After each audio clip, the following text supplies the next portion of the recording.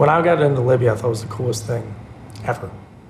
So of course, I ran around with the motorcycle and posed for pictures in front of Gaddafi's posters to prove it.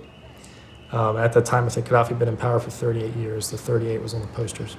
I still sort of can't believe I'm here. It's almost like a dream.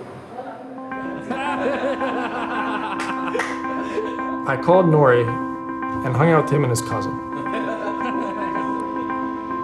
And I met these bikers.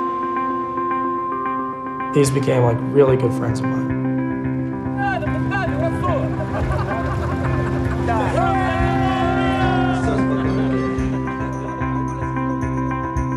When I was in high school, I didn't have many friends. You know, I was mostly a loner in high school.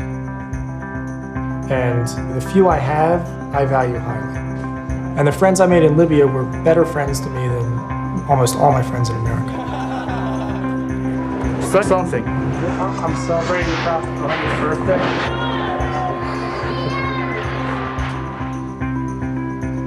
birthday. It just felt like I'd sort of arrived home in a way. And the good friendships that I made really made me fall in love with Libya. You are in Libya now?